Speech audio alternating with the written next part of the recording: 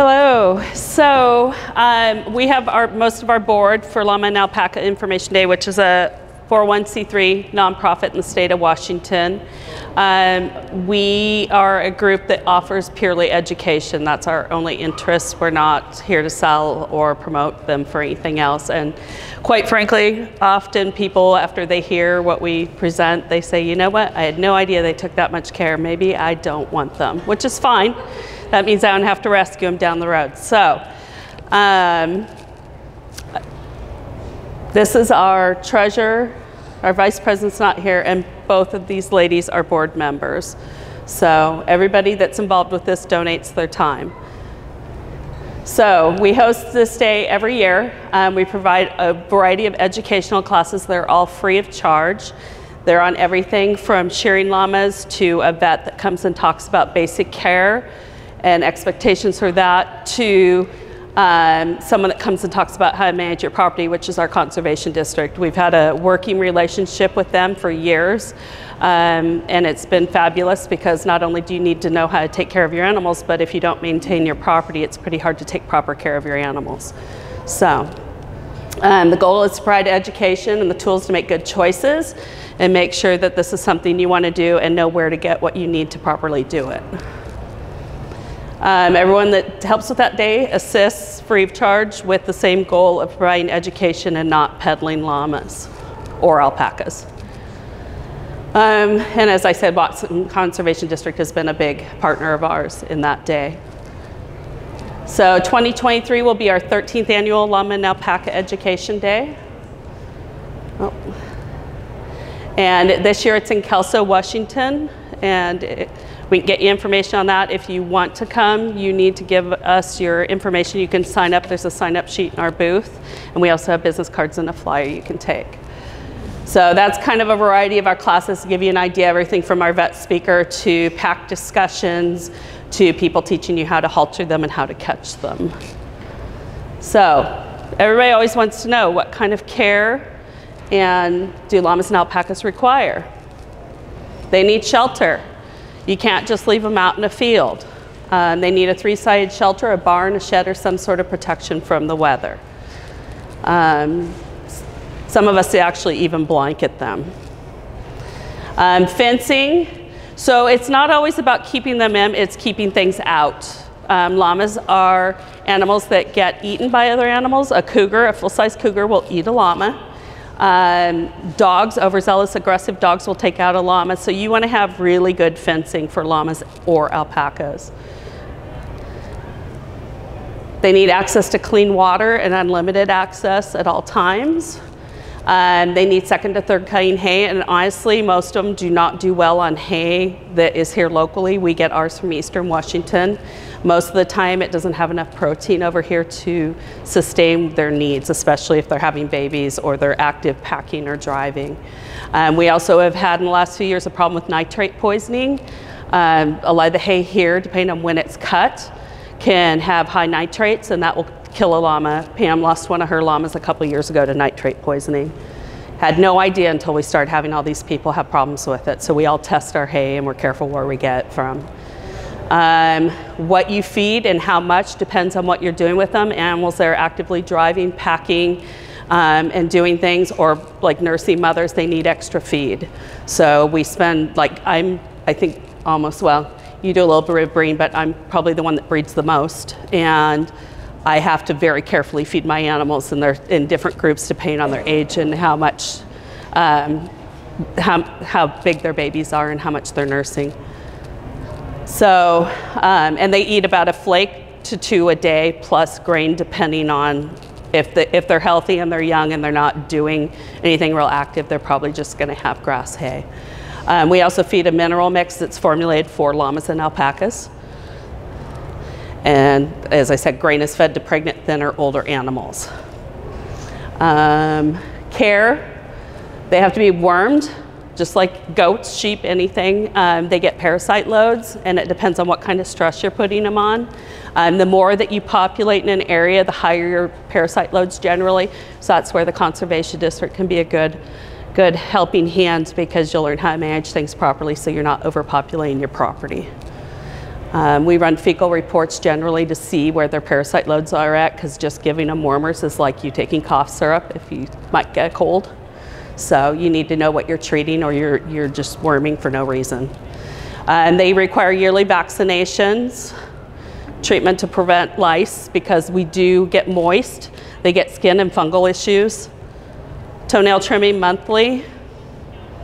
Grooming, which includes brushing, shearing, or extensive brushing for packers by raking. So 3 of the llamas we have here today are packer style llamas. They have an undercoat that rakes out like a Labrador retriever. So we rake them out, but if we weren't gonna do that, they need to be sheared. Any llamas or alpacas you see out in the county, they're not sheared. That's like a dog that's tied out in the yard without having grooming done. It's not fair to them, and they get very hot. When we had that heat spell 2 summers ago, there was a whole bunch of dead alpacas and llamas that weren't sheared. Older llamas need teeth floats like horses. They also need blankets and lots of extra grain. So if you buy animals that are getting older, you're essentially inheriting other people's vet bills. So you have to know that. Some people choose to do that, but you want to be careful and go into it knowing that just because you're getting a free llama doesn't mean it's a free llama. Yeah. Young males have fighting teeth that need to be removed, and they need to be kept separate from females. You also don't want to keep geldings in with females because they still breed them and they can cause damage to their reproductive system.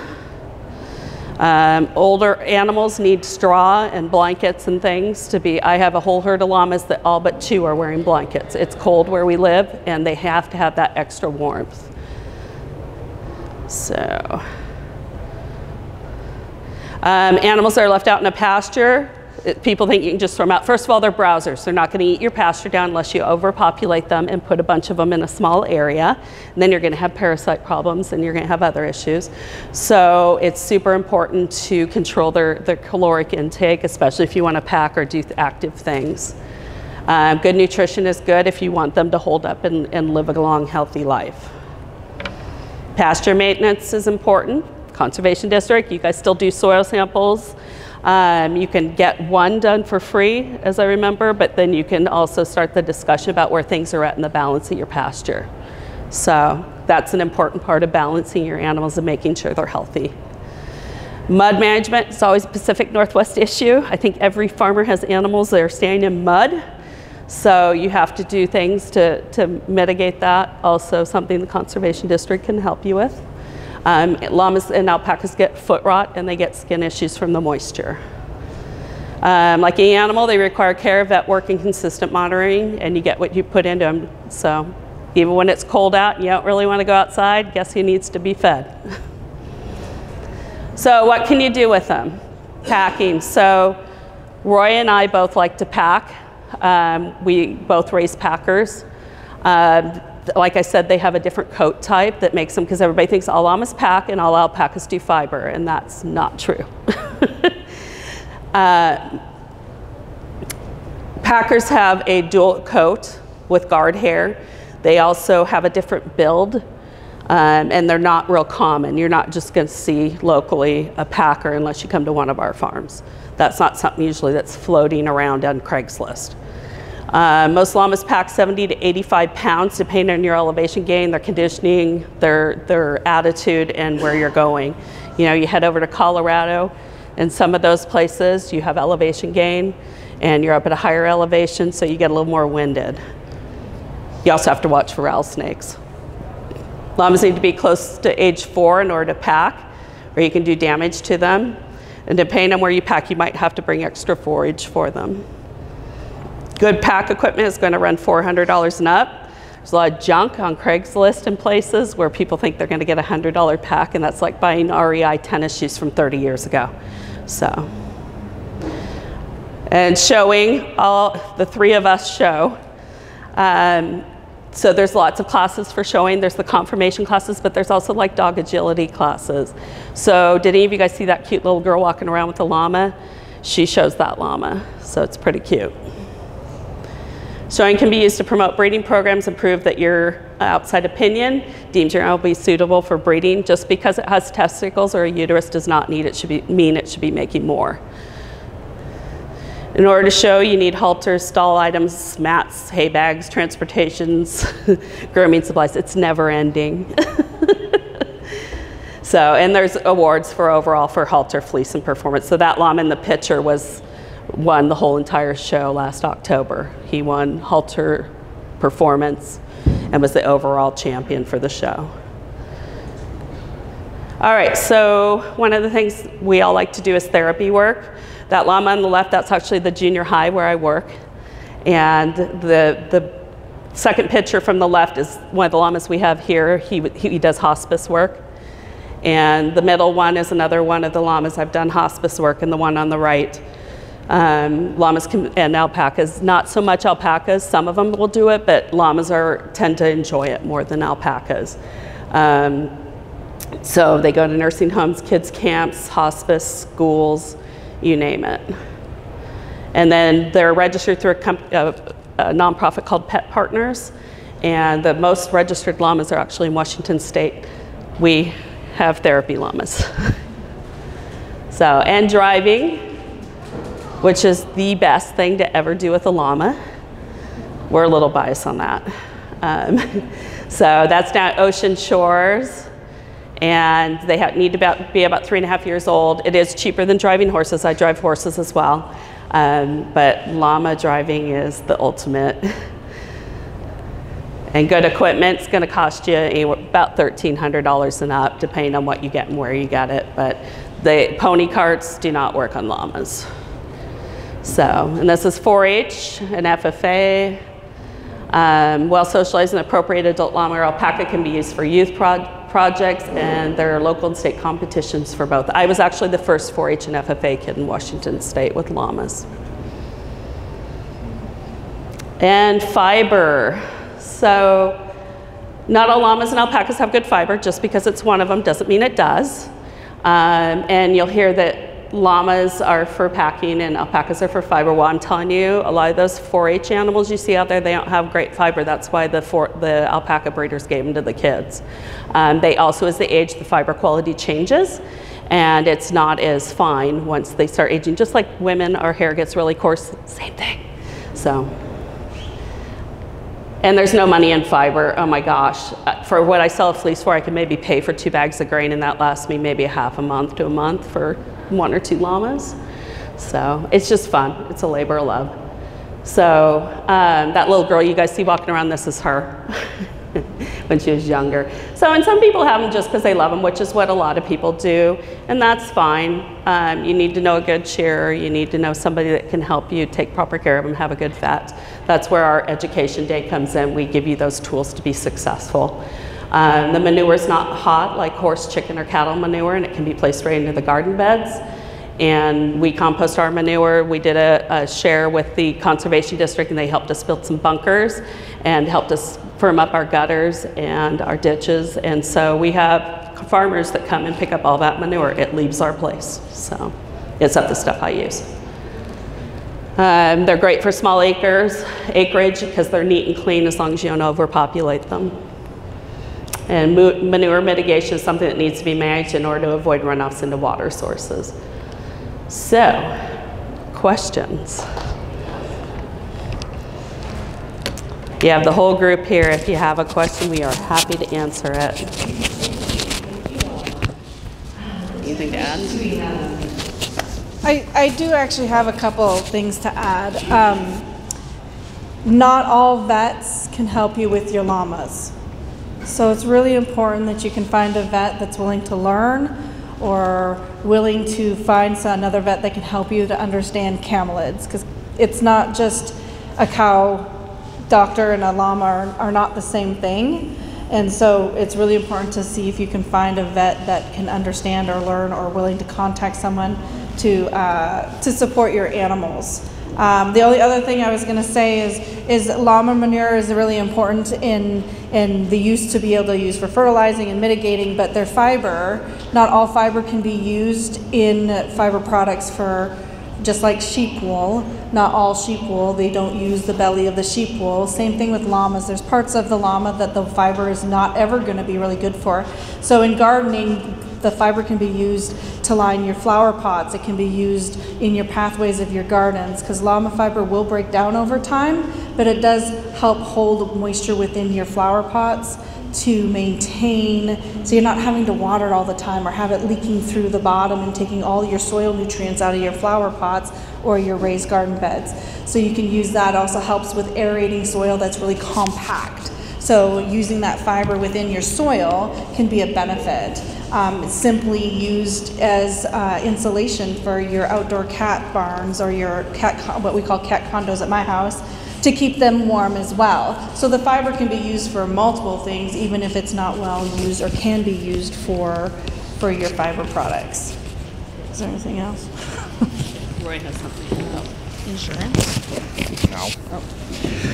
All right, so I keep on getting questions about guards, so I thought I'd bring that up real quick. Thank you. A little bit taller over here. So on guards, if you are considering getting a llama as a guard for sheep or goats or something like that, strongly suggest getting a female, because a gelding, even a gelded male, will still try to breed the smaller livestock.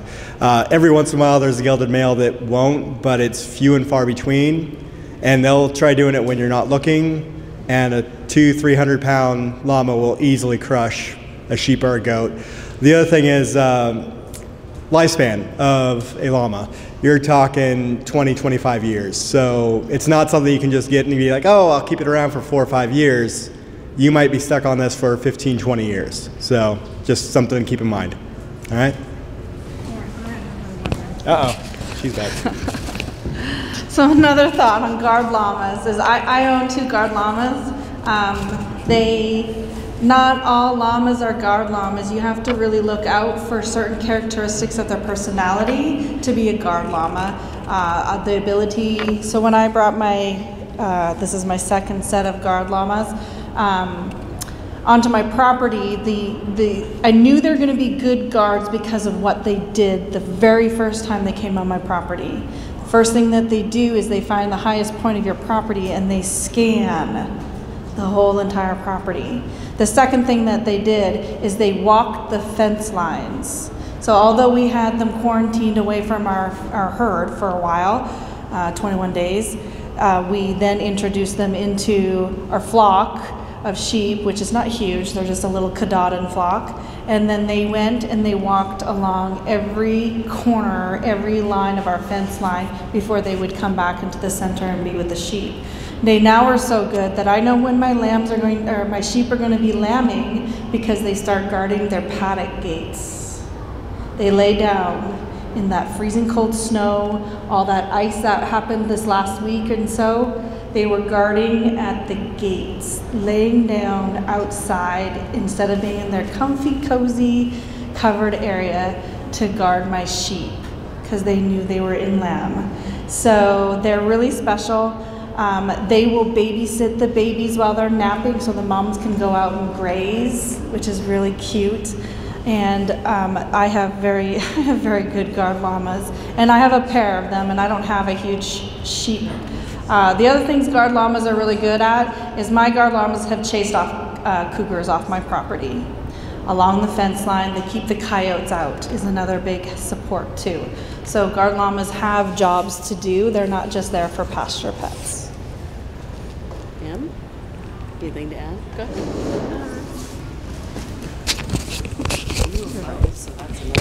Hi, I would say this. You need This. I'm not a llama breeder or an alpaca breeder, but I have both animals and I've had them for a really long time. And I would recommend that if you're new to that industry, you do not get an animal off of Craigslist. Those animals are on Craigslist for a reason. If you're new to alpacas and llamas, you need to do a lot of research. You need to talk to breeders, because you need to know what the breeders know about those animals in order to get your first good, healthy animals. Then, after a while, and you've figured out how it all works and what a healthy animal is supposed to look like and be like, you're probably a little bit more prepared to get the Craigslist animal. But there's a reason the animals are on Craigslist. And a lot of times what you're gonna end up with, and what happened to me when I went into it blindly, was I ended up with a bunch of vet bills that I didn't understand that I was gonna have because I didn't set myself up to get the right animals to begin with.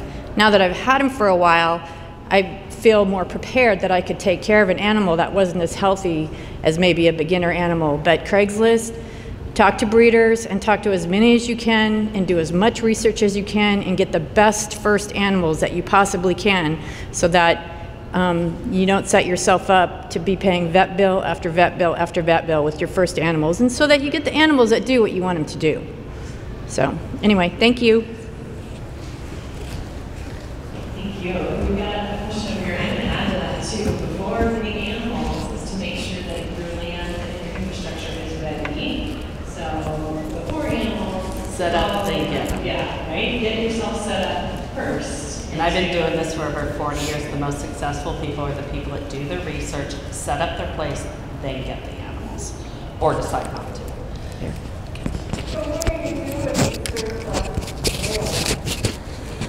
Well, they can still have and drive. I will tell you guys, just like there's puppy mills, there's normal puppy mills, and you go over and they have a bunch of animals, the place is dirty, and the nails are long, so you should get back in the car, you fly, and leave.